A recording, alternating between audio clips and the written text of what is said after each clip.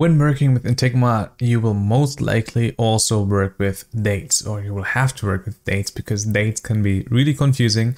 And in this video, you will learn how you can calculate the difference between two dates to know like the days in between, or even the days, the hours, the minutes, and the seconds. So we will look at it with an example, and I will explain you all the functions that you will need and also how to set it up.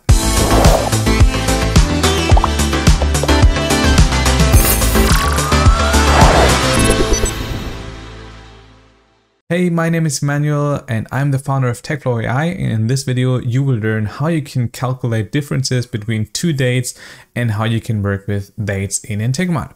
So I've prepared this sample scenario over here. We have date number 1, which is the 8th of September, and we have date number 2, which is the 9th of April, and we want to get the difference between these two dates. Now, you could theoretically do date 1 minus date 2, but when I run this once, we will see that, okay, our date gets parsed and Integromat understands that it's a date. Same for the second one. But when we see the difference, the time difference, it's just empty. Why is that? Because it understands this as a text string. And for a text string, you can't make a calculation. So you can't say date 1 minus date 2. We have to parse the date first. So we use the parse date function. And as always, if you hover over a function, you can see a description of it. So the parse date basically transforms this into an actual date, and then you can do more things with it. So we put it in both variables over here and save. And now if we run it once again, we see it looks still exactly the same, but the output of this function is actually now a time. So that is milliseconds. That's basically the time difference between these two dates in milliseconds. Now going to the next step. What is the time difference between these two dates in seconds?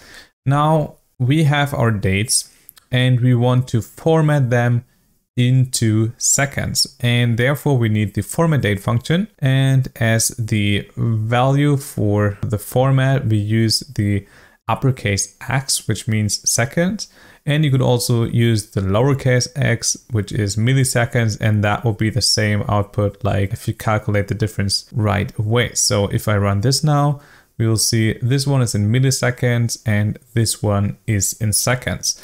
Now with the seconds, we can easily calculate everything. We could also do it with milliseconds, then we just have to divide it by 1000 and then we get the actual seconds. Now the next would be to calculate the days. So we want to know how many days are between those two dates. So there's this handy function where we have the round function. We have date 1 minus date 2, then we divide it by 1000, we divide by 60, we divide it by 60 again, and we divide it by 24. Why is that? Because we have 24 hours a day, we have 60 minutes an hour, we have 60 seconds a minute, and we have 1000 milliseconds a second. And since the output of that one over here is milliseconds, this one actually, it's milliseconds, we have to divide by 1000 to get this value here, which is seconds. Then we divide it by 60 to get the minutes. Then we divide it by 60 again to get the hours. And then we divide it by 24 to get the actual amount of days. So the output is 152, as you can see here. So the difference, the seconds a day is 150. Let's see if that's actually accurate. If we copy that number in seconds and copy it, I already did that on Google, and see, okay, these amount of seconds are actually 152 days. So that is correct. Now, if you like this video, please hit the like button and subscribe to my channel, and you will receive a lot more useful tutorials about Integromat and automation in general. Now let's continue with some great interesting stuff, and that is how to do the same for hours, minutes, and seconds. So I've already prepared this here and this small set. Of course, it is now a different one. So we have the date difference, which is this variable over here. Let me update that quickly. All right. So now we want to get hours, minutes, and seconds split up. I will run it once to show you the output, and then I'll explain it. So the output is 3,656 hours, 47 minutes, and 45 seconds. So that is the time difference between these two dates in hours, minutes, and seconds. And how it works is this function. So we divide it first by 3,600 and then we get the hours, and we use the flow function to round it down to the full hour because we don't want like 3600.57 hours. That doesn't make sense. So we use divided by 3600. And then for the minutes, we have the flow function as well. We use the value that we had before, this same variable. Then we use modulus. I hope I pronounce this correctly. Modulus 3600, which means it divided by 3600 and then give back the rest, and then divide that value by 60 because that gives us the minutes. And then it will do the same. So it will use modulus 3600, which gives the rest of the first function of the hours.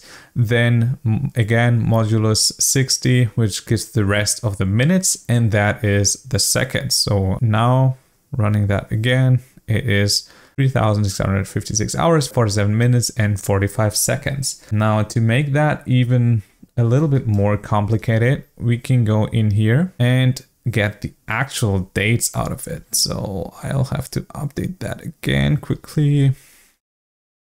The main difference here is that we divide it by 86,400 because 86,400 is how many seconds one day has. So we divide our time difference in seconds by 86,400, and then we use the flow function to round it down to the full number because that is the amount of days we're looking for.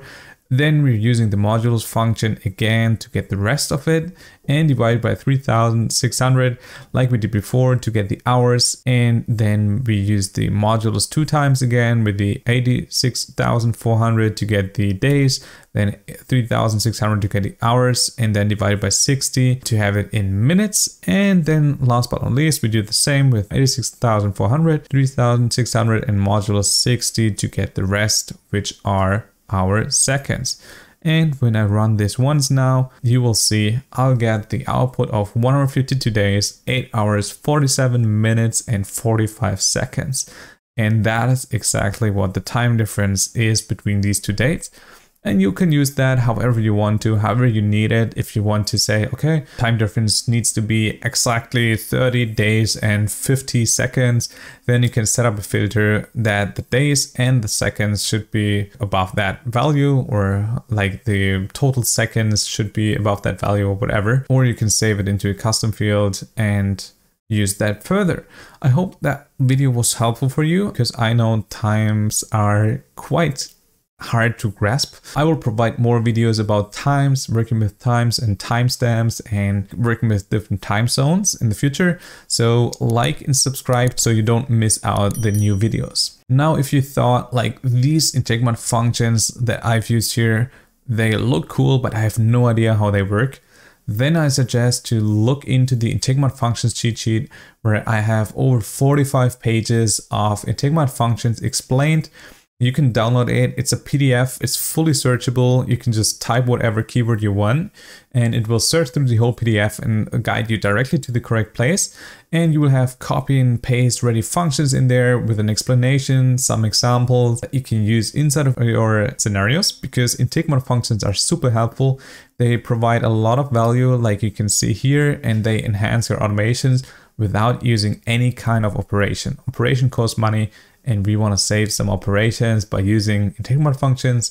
And yeah, they are super helpful. So you can see that there are a lot more here in these tabs, and they're all explained inside of the Integromat functions cheat sheet.